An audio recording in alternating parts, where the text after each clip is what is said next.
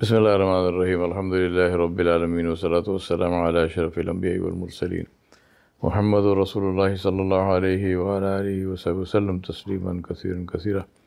From بعد, Sayyidina Umar radiallahu anhu used to advise and say, get used to a difficult life, get used to a tough life. He used to say, don't mount a horse from a stationary standard position. Leap onto the horse. Leap onto a running horse. He used to say, walk barefoot.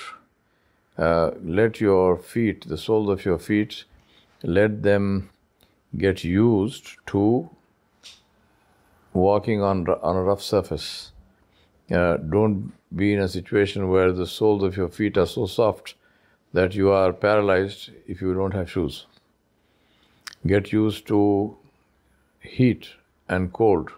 Today we live in an environment where, in a temperature-controlled, climate-controlled environment, where if we do not have air conditioning in the summer, we feel we are going to die.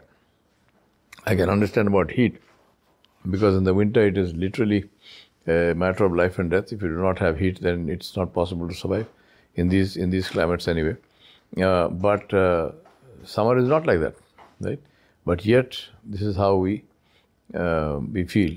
Today, in the name of hydration, in the name of drinking water, which is a good thing to do, we have got this new trend of people walking around with mini buckets in their hands, carrying that. So one hand is now useless for anything else. You're carrying this bucket of water, which you drink constantly throughout the day. I mean, you must think about this. Yes, you should be hydrated, but does that mean that you have to be like a tap or something which continuously water flowing inside you? Ibn al-Qayyim rahmatullah used to say, do not be overly pleased by easy times. Do not be overly pleased by easy times. Verily, gold is tested for its purity by fire. Likewise, a righteous slave of Allah is tested by trials and tribulations, by difficulties. He used to say that it pains me to see born Muslims chasing the lifestyle of the disbelievers by drinking and clubbing and so on. Why do you think reverts run away from that life to the deen of Allah? Run back to your Rabb Jalla Jalaluhu, and because His mercy overcomes His wrath.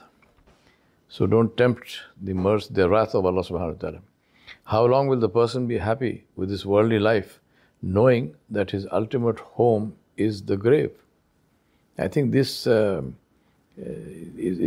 something that we need to continuously remind ourselves about, because we live in this world as if we are never going to, to face death.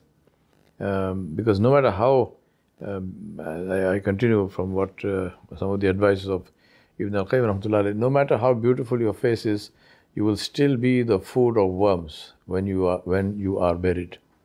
Yeah? You will still be the food of worms when you're buried. So set aside your arrogance and remember your grave. The remembering of the grave was something that Rasulullah sallallahu alaihi wasallam himself did, and he advised us to do. He said, be very careful. He said the wisest of you is the one who remembers his death most often. That is something that really we need to ask ourselves and we need to think about, and say, how can I live in a state where I'm so heedless that I do not remember my own death? How can I live like this? Because every single limb and organ in your body will speak up and bear witness against every action that we committed in this dunya. So just think about that, and you say, if the fingers of your hand with which you searched for haram content on the internet or your phone, and they are going to be a witness to say that I was used for this purpose. Today Allah subhanahu wa ta'ala gave us power over our bodies, and the body remains silent. Our tongue says whatever we want it to say. But on the Day of Judgment, Allah subhanahu wa ta'ala will give speech to the body, and the body will speak, and the body will complain to Allah subhanahu wa ta'ala and say that this man or this woman made me do things which were haram. I didn't want to do them, but I was under the power of this man. So now punish this man. Allah subhanahu wa ta'ala said, مَا يَلْفِظُ مِنْ قَوْلٍ إِلَّا لَدَيْهِ رَقِيبٌ عَتِيدٌ. Not a word is said in Surah Al-Qaf, not a word is said except that there is a watcher, there is a recorder by him ready to record it. And of course this includes everything that you posted, everything that you put onto the internet. Believe me, my brothers and sisters, social media is the biggest trap. Social media is witness against us on the Day of Judgment. Social media is azab-e-jariyah for us. May Allah protect us from this. Because all the stuff we watch and all the stuff we post and all the stuff we agree with and disagree with and we thumbs up for and you put stars for and you put ticks for, all of that is evidence either in favor of us or against us. We talk about the hijab. Of course, it includes the way we dress, but hijab includes the way a person walks and talks and looks and thinks.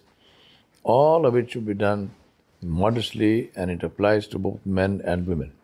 It's not only for the women, it applies to both men and women, that they must behave in a way which is consistent with the sunnah of Rasulullah sallallahu alaihi wasallam. A way of behave with dignity, behave with modesty. As far as the sisters are concerned, subhanAllah, all I can say is cover up for the sake of Allah subhanahu wa ta'ala before it's too late. As today you are over the soil, on top of the soil, but tomorrow you will be under it. Don't wait for that day. Yes, hijab doesn't necessarily indicate your level of piety, but it is a fard. It is a fard. All of these are excuses that people make up. They say, oh, so what? Hijab doesn't show. There are these girls I know, they wear a hijab, but they do this, they do that. Forget all that. Regardless of what you say, you have to wear it. This is fard on you from Allah subhanahu wa ta'ala. Don't play games with Allah. Wear your hijab. And let that be a sign of your piety. Nobody said you should not be pious. If someone is wearing a hijab and not being pious, that's not an excuse for you. And that's not evidence in your favor. You don't be like that. You be different from them. And maybe they will change looking at you. Wear the hijab and make sure that you're also pious. And when you say hijab, it means not only covering of the head and the ears and so on the head, but also the rest of the dress must be in a way, must be of a kind which is not see-through, which is not too tight, which does not show the same shape of the body, which does not show the body itself. It's very important to dress with modesty and to dress with dignity. Make sincere, Ibn Taymiyyah rahmatullah said, make sincere tawbah, not just for sins that you have committed, but also for obligations that you have not fulfilled. So we make tawbah for what we chose to do and what we failed to do, both, right? What we chose to do and what we failed to do. Because doing something which Allah has prohibited is a sin, equally doing something which Allah subhanahu wa ta'ala told us and not doing that is also a sin. So make tawbah, tawbatan nasuha. Allah subhanahu wa ta'ala told us that.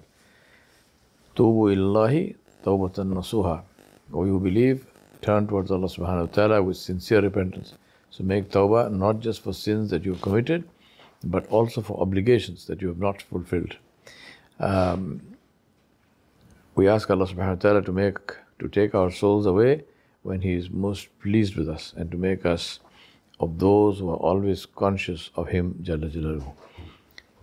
I pray that the comfort of our graves is more than the comfort of our beds. Much more, inshallah. May Allah accept it from us all, and may Allah reward us and put it in our scales of good deeds.